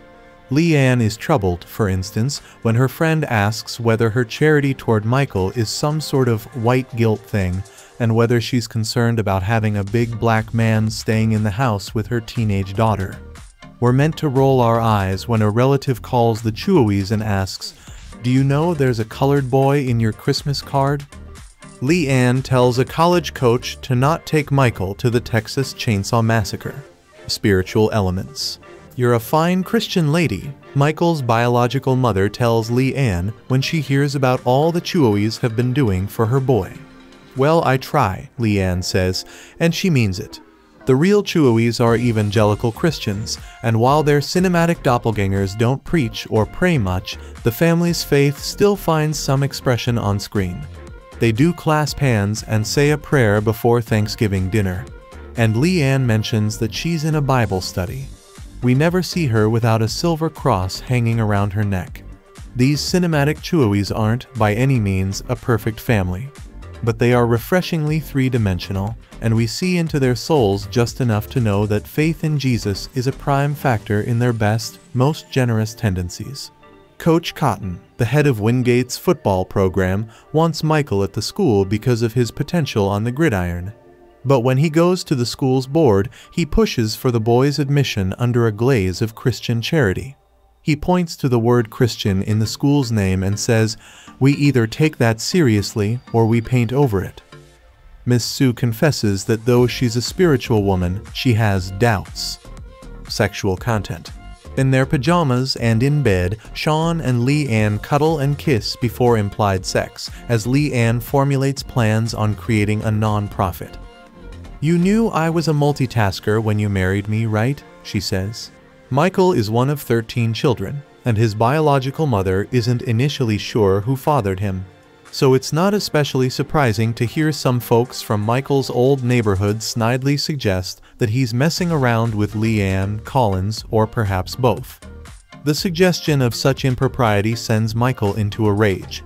Leanne tells SJ to not go into the girls' locker room again. And she's disappointed that a couple of college recruiters took Michael to TTY bars. We don't see him go. When the family drops Michael off at college, she warns him that if he gets a girl pregnant, she'll come back to cut his penis off. Men ogle cheerleaders, other co-eds, and Leanne. The crude term tap is thrown around a couple of times. Violent content. Defending Leanne's and Collins' honor, Michael smashes a couple of thugs into walls and furniture. When someone pulls a gun on him, Michael knocks the dude silly. The gun fires harmlessly into the air. Later, Leanne asks one of the thugs whether he's seen Michael. When the guy insinuates that he might hurt Michael, Leanne immediately gets in his face. "You threaten my son, you threaten me," she scolds him, telling him that she's a member of the National Riflemen's Association and she's always packing. Michael and SJ get into a pretty bad auto accident, leaving both of them bloodied but not critically injured. A Wingate official tells Michael that a man who fell off a bridge a couple of weeks earlier. We're not sure in the film whether it was an accident, suicide, or murder, though in real life it was ruled homicide was actually Michael's father. And Michael occasionally flashes back to his violent childhood in cluttered and unfocused images. There's also football-related violence and action. An opposing player kicks Michael in the head, and Michael is called for excessive blocking when he pushes a would-be tackler through the end zone and over a wall. Miss Sue dissuades Michael from attending the University of Tennessee by telling him that the college keeps all of its corpses right underneath the football field, where disembodied hands are liable to burst through the turf at any moment and grab at players' ankles. Crude or profane language. Leanne does not approve of swearing. "Don't use the word," she tells her husband. But she didn't edit the screenplay for The Blind Side. On screen, we still hear a half dozen times, BCH and H 4 or 5 times each, P once and DN 2 or 3 times. God's name is misused a handful of times. TT is said a couple of times. The racial slur Ngiger is vocalized once by one of the thugs. Drug and alcohol content. Michael's biological mother, we learn, has had issues with drugs since Michael was a baby, and she'd often tell him to close his eyes when she wanted to use. The film suggests that she still isn't clean. When Leanne asks her if she wants to see her boy, Michael's mom tells her, "Not like this." Characters, including Leanne, drink wine. Michael's given a beer by a neighborhood pal. He takes a swig but doesn't seem to like it much. During a phone message, a relative tells the Chewies that he's had a bit too much to drink. Other negative elements. Leanne surreptitiously looks up Michael's grades on the principal's computer. She makes a reference to someone getting their panties in a wad. And some football fans hurl insults at Michael. The Chewies respond by whispering about the rednecks. Conclusion. Sports movies aren't usually just about sports. In many ways, they've become the morality plays of our time, preaching the importance of everything from individual effort to finding family and team. You don't need to know about zone defenses to appreciate Hoosiers or be an expert pitcher to enjoy The Rookie. The Blind Side, though, is a sports movie that's not really even about sports. It's a football movie based on the story of a real-life and really good football player that often avoids football altogether. Only one game is singled out for special attention: Michael's first for Wingate. Sure, they win Tennessee's private school state championship. Sure, Michael's shown in classic Rocky style, working feverishly to get into shape and learn the game. But these are ancillary things. This film doesn't feature a single Hail Mary, a solitary goal line stand, or any sort of nail-biting finale. It sidelines all of those things to instead focus on the massive impact people can have in other people's lives. It's not a pristine portrayal, either artistically or ethically. But I was moved by the story and walked out of the theater smiling.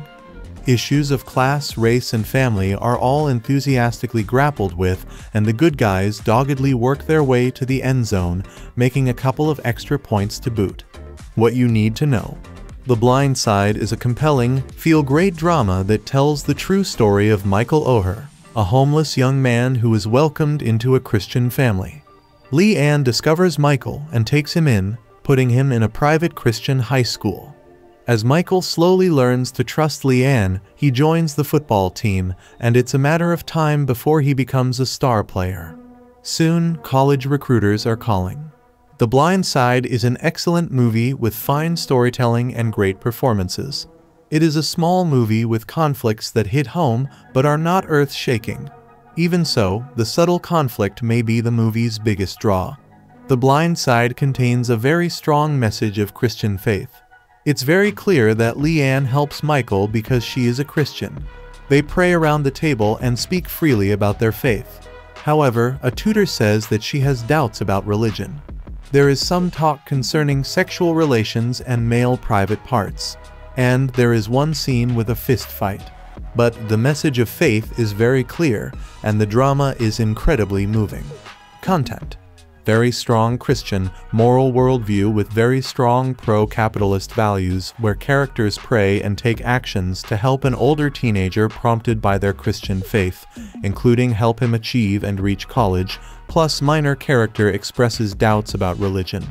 2 light obscenities, no profanities, 2 racial slurs, and discussion of male genitalia. Man threatens with gun, man shoves another man, close-up of football tackles, and car accident with some minor blood stains on shirt. Married couple in bed together kiss and light discussion of sex in 2 scenes, including scene where mean thug makes euphemistic sexual insinuations about teenager's adoptive mother and sister. No nudity, no alcohol, no smoking, and discussion of drug use by biological mom of main character who is sent into foster care because of mom's addiction and lying. More detail. The Blind Side is a compelling, feel-great drama that tells the true story of Michael Oher, a homeless young man who is welcomed into a Christian family. Michael went into foster care because his mom could not care for him because of her drug addiction. Michael, now a senior in high school, ends up literally living on the street with no possessions and no real hope. Lee Ann, a wealthy mom, discovers Michael and gives him a place to stay for one night. That one night becomes many, and Michael moves in with Lee Ann and her family. They put Michael in an upscale private Christian high school. At first, the school is reluctant to take Michael in because of his poor academic record.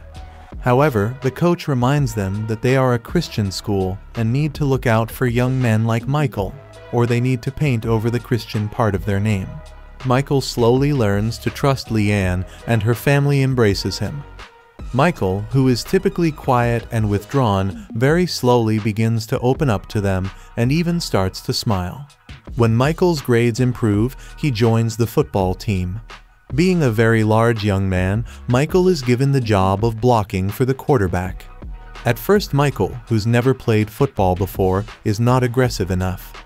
In fact, it turns out that the coach was hoping that a boy from the streets would be violent. However, Leanne understands Michael and remembers that he had scored high on protectiveness on a school test. She helps Michael see that protecting the quarterback is like protecting her or protecting the family. This change in perspective turns Michael into a star player. As the season progresses, colleges begin to recruit Michael. Soon he's off to Leanne and her husband's alma mater, but the Enka suddenly is accusing them of conflict of interest. The Blind Side is an excellent, uplifting movie with fine storytelling.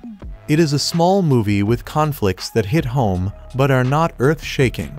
In fact, the subtle conflict is maybe the movie's biggest flaw.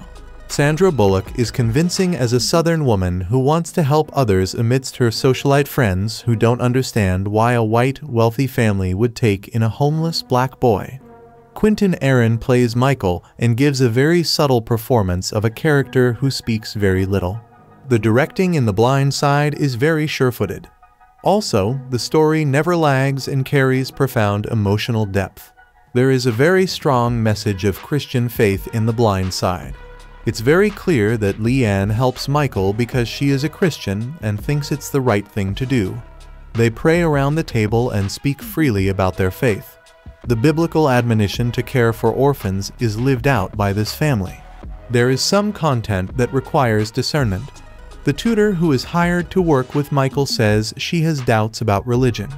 Later, she lies to convince him to go to a certain school.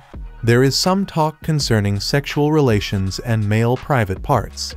There is one scene when Michael returns to his old neighborhood and gets into a fight as well as a car crash, but no one is hurt. All in all, the message of faith and hope in The Blind Side is very clear, and the drama is terrifically poignant.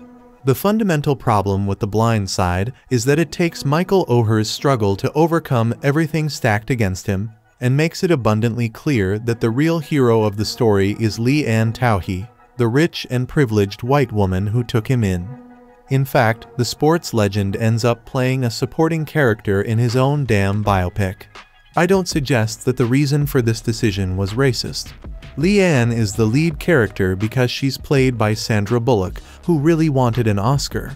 So she found a script that was full of all the elements that Oscar voters love: triumph over adversity, disadvantage, people helping one another, and decided to star in it. The movie features Leanne more prominently because it's Sandra Bullock's Oscar audition tape. That's the reasoning behind it, nothing more sinister. And yet, the movie is very difficult to watch. In order for Bullock to earn her award, she has to be put through the proverbial ringer. She has to show the Oscar voters triumph and tragedy, and Leanne needs to experience both. So, while the movie takes the story of Michael Oher's triumph over adversity, it superimposes Leanne's emotional arc over it.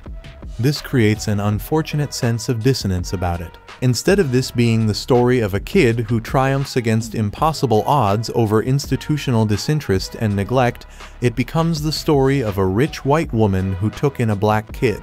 The movie isn't concerned with how difficult it must be for Michael to be in a school that clearly doesn't want him. Even the teachers dismissively call him the big kid. It instead dwells on how difficult it must have been for Leanne to take him in. What is your sudden interest in the projects? One of her girlfriends teases her. I'm sure she also faced some institutional pressures in taking care of Michael, but to equate his life experience to hers seems disingenuous at best and ignorant at worst. Lee visits the projects once or twice over the film and portrays the act as one of huge courage and bravery. Perhaps it was. However, the film is rather dismissive of the fact that Michael used to live there every damn day. Indeed, when Michael goes back to the projects and meets his old acquaintances, he handles himself pretty well until they threaten violence against his adoptive family. They can sell his birth mother drugs all they want, but just don't threaten his new surrogate family. Even that scene, without Leanne in it, centers around her rather than Michael. It isn't about how tough it was to grow up in the projects, it's about what the people in the projects think about Leanne. It doesn't help that the movie is essentially about how the black kids learn to trust his white surrogate family and white team, because they won't let him down, unlike his real family or social services, which, I couldn't help noticing, are presented mostly as black people. The movie panders so hard and is so damn patronizing toward Michael that it's hard to stomach at times. We're told he is a brave kid for wanting a quality education, basically for daring to show up at school in the first place. This seems to suggest that pretty much all disadvantaged people are quite happy to stay that way and don't want crazy things like education or a better standard of living. The movie's so damn condescending that it turns Michael simply showing up to a proper school into an act of heroism, ignoring the very really institutional prejudices and pressures which weigh against kids from his background. Indeed, once Michael shows up to school, he clearly has no real interest in engaging. It takes the hard work of the white staff to get him to learn. The movie makes it repeatedly clear that he's not dumb, but he just doesn't want to be there. It almost turns his inability to engage into a hurdle to be overcome by the white cast members as if he simply can't be bothered. It's the same troubling portrayal of the disenfranchised and disaffected that we saw in Precious, where it was made abundantly clear that people from that background won't necessarily choose to be helped. On the other hand, the movie glamorizes the wholesomeness of upper-class living. The Tauhi family consciously put on a show for Michael, pretending to be a family that always dines together. "Why are we eating in here?" the younger kid asks as they eat in a huge dining room that they never use. They are attempting to sell Michael a middle American life which doesn't actually exist. It just plays up the wholesomeness of the family, creating the impression that they're trying to appear better than they actually are. Indeed, the movie seems surprisingly okay with the middle-class prejudices of the Tauhi family. When the family are taking the photo for their Christmas card, Leigh Ann decides to include Michael in a shot who has been living there for months, remarking, "It's not like I'm going to put it on the Christmas card." Of course, she does use it on the Christmas card, but it makes me wondering what the underlying assumption was. Why wouldn't they use it on the Christmas card? He does, after all, live there even if he's not formally adopted until later. Hell, why was Michael left out in the first place? The film treats it as a mark of Leigh Ann's tolerance and magnanimity that she eventually includes Michael, but it makes the audience wonder why he was excluded in the first place. The Blind Side is actually a decently made film. Sandra Bullock is good in it. I wish I could make a comment about Quinton, who plays Oher, but the script really doesn't give him enough to work with. He's very much a tangential and supporting character. The plot itself is straightforward and predictable. It hits the notes that it needs to, and flows smoothly enough, but it never stops feeling more than just a little bit manipulative. I probably suffer a bit since I know nothing of American football, so I don't appreciate the context of the film or the game that it's playing. That said, I'm not sure I'd get too much more out of it. Great movies have been made about the sport, which I can jump into with no real knowledge, so I get the sense that this isn't the real barrier. I should also take the time to observe that none of my criticisms are in any way rendered moot since it's based on a true story. I have no doubts that the real Leigh Ann Tauhi did a great thing, and that the real Michael Oher might have been very quiet to the point of being timid. It's how the film illustrates these facts which creates the problem, not the facts themselves. It's a trite film. You know pretty much exactly what you're getting by glancing at the poster. It's your standard feel-good Oscar buzz, but applied in the most awkward and poorly thought-out manner possible. It should be the story of Michael Oher, but instead he's rendered a passenger in the story of how difficult it is to be an upper-class white woman who takes a young black man into her home. It just feels like the movie is entirely missing the point and focusing on the wrong parts of the story. This film directed by John Lee Hancock. A screenplay by John Lee Hancock. Based on The Blind Side, Evolution of a Game by Michael Lewis. Produced by Broderick Johnson, Andrew Kosove, Gil Netter. Starring Sandra Bullock, Tim McGraw, Quinton Aaron, Kathy Bates. Cinematography, Alar Cavillo. Edited by Mark Livelsi. Music by Carter Burwell. Production company, Alcon Entertainment. Distributed by Warner Bros. Pictures. Release date, November 20, 2009. Running time, 126 minutes. Country, United States. Language, English. Budget, $29 million. Box office, $392 million. So guys, this is the review of The Blind Side movie and some information about it. How do you like our today's video? Please let us know by commenting, and if you like this video, please like it.